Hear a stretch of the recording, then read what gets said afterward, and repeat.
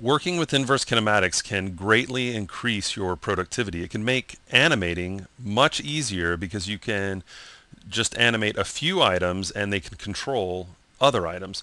Now, it's not limited to character animation. You can use it for some really interesting mechanical rigs. You can use it for pistons and things like that. But we're gonna investigate IK on this character because IK is used a lot with character rigs and character animation. The way that I like to describe the difference between IK, well, inverse kinematics, which we'll refer to as IK, and forward kinematics, which is FK, would be the difference between working with a stop motion rig where you have to move each item, each bone, and pose each bone into place versus like a marionette puppet where you just have to pull a couple strings and the legs would bend and things like that.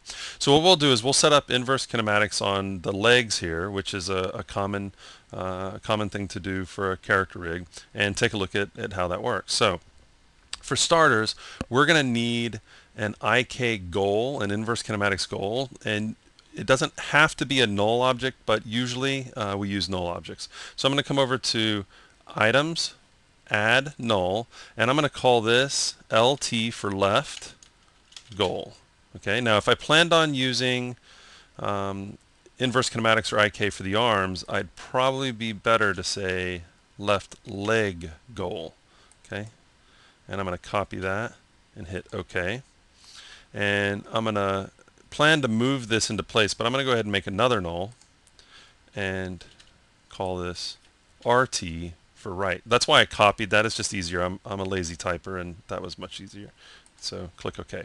I'm going to go over to the left leg goal, and I need to get it into place. I want it right at the ankle, and one thing that can make it easy to do is if I snap it to the location of this ankle. So one way that I can go about doing that is to turn parents in place off, hit M for motion options, and for parent, I'm going to choose that little ankle bone and see how it snaps right to it. Okay. And now that I have it there and I've got auto key on, it's keyframed it there. I can turn parents in place back on, M for motion options, and I'll just say none. So it's where it needs to be. You do not want it parented to the chain. Your IK won't work properly. Okay, I'm going to go over to the right null, right leg null, with parents in place off. I'm going to parent it to the other ankle. Okay, it snaps into place. Turn parents in place on, and take it so that there's no parent for that item. So now I've got both of my goals where I need them to be. Okay. Now all I have to do is set up my inverse kinematics and I'm set. So I'm going to let's just start with the left leg. And for the hip bone, I'm going to hit M for motion options. And for the hip bone, I don't want the inverse kinematics chain, I don't want the IK chain to carry up into the body. So I'm going to have unaffected by IK of descendants. Okay, so it stops there. The IK is going to stop there. For this thigh bone, now one thing that I'm noticing on the thigh is that I've got gimbal lock. And gimbal lock is when you have two axes handles that are kind of in the same place, which means I'm kind of limiting my rotation because now my bank and my heading are going to do the exact same thing. So what I'm going to do is come over to the Setup tab, modify orientation, and I'm going to record pivot rotation. Now, IK was disabled for this bone, but we can get that back. But notice that my handles are now correct. Okay, I don't have gimbal lock. While we're at it, I'm going to go ahead and do it to this bone as well, because it's going to be the same setup. So record pivot rotation. Now we're set. I'm going to go and turn bones back on, bones on, and I'm going to enable IK. Just know anytime you use one of the bone tools, it's going to disable IK, and then when you go to test it, it's not going to work, and you might think that something went wrong when really we've just disabled IK by using one of those tools.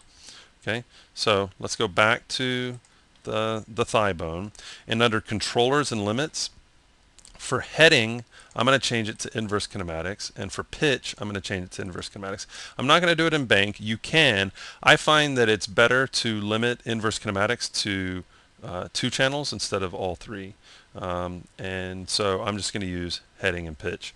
I'm going to move down to the lower leg bone, which is controlling the knee bend, and your knee is a hinge, so we don't need inverse kinematics or IK on more than 1 channel. We just need it on pitch. So for pitch, I'm going to set that to inverse kinematics, to IK.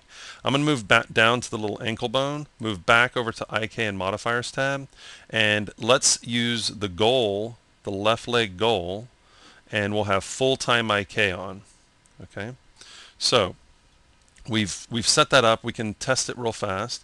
I'm going to grab the goal and I'm going to move it up. And notice, just by moving that goal, the leg is bending. Okay, let's go ahead and set up the other bone. Okay, so I'm going to undo, come over to the hip bone, M for motion options, unaffected by IK of descendants because I don't want it to carry up through the chain. I'm going to go to the thigh bone, and we've already fixed the gimbal lock problem, the rotation problem, so I can just use IK, go down to the lower leg, and for pitch, IK, go down to the ankle bone, use the right leg goal, full time IK, and we can test this out. I'll move over to frame 10. The arm's moving from the last video, but I'm going to move this up, and I can see that it's working. Now, the hip bones, if I go to M for motion options, they're parented to the center of gravity, or the main bone. So these 2 bones are going to move when this moves, which allows me to hit T for move it down, and it's going to bend at the knees. So just by moving 1 bone, I'm able to animate the legs. So as you can see, it can move pretty fast. Now, just to see a quick example of the difference between IK and FK is that if I wanted to lower this arm, I would need to grab this bone, lower this. So that lowers everything because of the bones. But then if I wanted to pose it into place, I would need to rotate this, okay, and then maybe rotate this. But with inverse kinematics, I can just raise this up, move it around. Okay, it's snapping right there. That's because of the preferred angle. I was going and trying to bend it in a way that it didn't like that.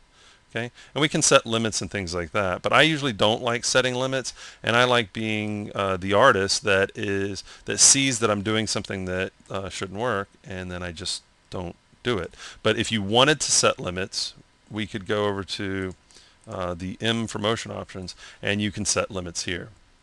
Okay, so also if you do a little bit of pre-bending on the bones, if we were to angle the bones a little bit before the inverse kinematics, we could tell it what the preferred angle is and fix it that way.